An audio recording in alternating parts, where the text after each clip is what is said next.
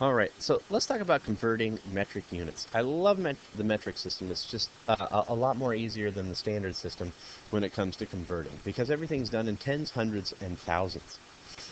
So in fourth grade, we basically measure three different things. We measure length, we measure weight or mass, and we talk about volume and time.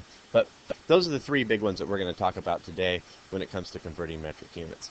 When we talk about the metric system, there's base units that we use for length, weight, and volume. When we talk about length, the metric unit that we use is the meter. And when we talk about weight, the base unit is grams. And then there's liters for volume. Today I want to mostly focus on the weight, but we'll get there in just a second. So now, with those base units, the metric system is really great because what they do is they add a prefix in front of that base unit and it changes it. So, for example, there's three big prefixes that we're going to use. We have the kilo, we have the centi, and milli. And if we know what those words mean, then we can easily convert back and forth between these different units. Kilo means 1,000. Centi means 1/100th, meaning that there are 100 centimeters in a meter. And milli, it means 1/1000th, meaning that there's 1,000 millimeters in a meter, or 1,000 milligrams in a gram. So the big thing to remember are these three prefixes right here. Kilo means 1,000, centi means 100. For centi, I always think about cents because there's 100 cents in a dollar, or 100 years in a century, that sort of thing. And then milli means 1,000. Don't be confused, it does not mean a million in this case, it means 1,000. So if we can keep these things in mind, then we're set to convert just about any unit out there, as long as we can remember these base units also here, grams, liters, and meters.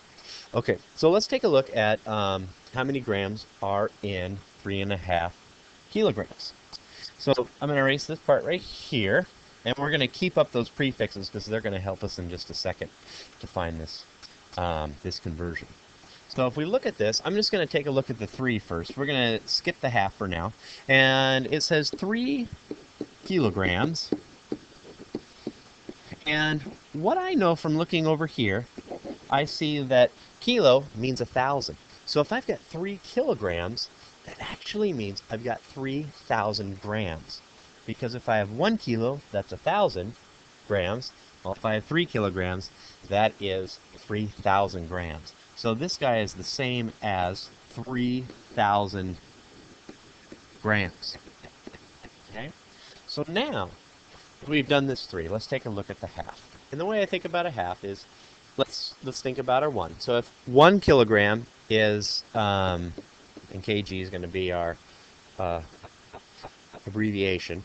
So if 1 kilogram is equal to 1,000 grams, then if we have half a kilogram, then we're just taking half of 1,000. And we know that half of 1,000 is in fact 500. So half of a kilogram is equal to 500. So now let's add that together, this 500 and this 3,000, and we can find our final answer. That 3.5 kilograms is going to be 3,500, oops, not kilograms, but grams, because that's what we're trying to figure out, was how many grams there are in 3.5 kilograms. So if we can remember these guys right here, then we'll have no problem converting between units. Remembering that kilo means 1,000, centi means 1/100th, and milli means 1,000. So in just a little bit, I'll do another video, and I want to convert centimeters so you can see how that plays out. All right. Thank you. Bye.